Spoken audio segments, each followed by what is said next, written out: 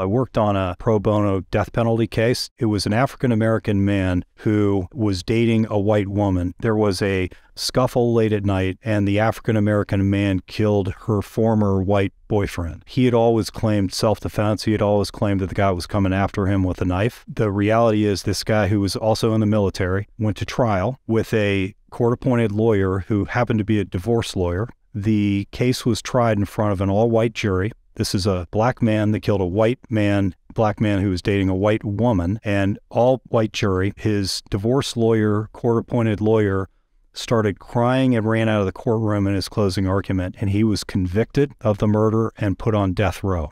And so our charge was to get him off death row. The individual's name was Willie Gladden. He was a wonderful, wonderful person. I got a chance to sit down with him an awful lot.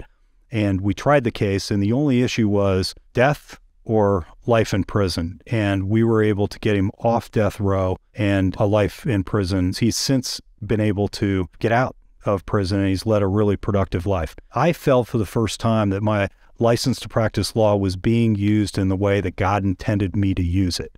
I was helping another person that needed it the most. I loved my experience in big law firms, but the reality is, it really wasn't impacting the world.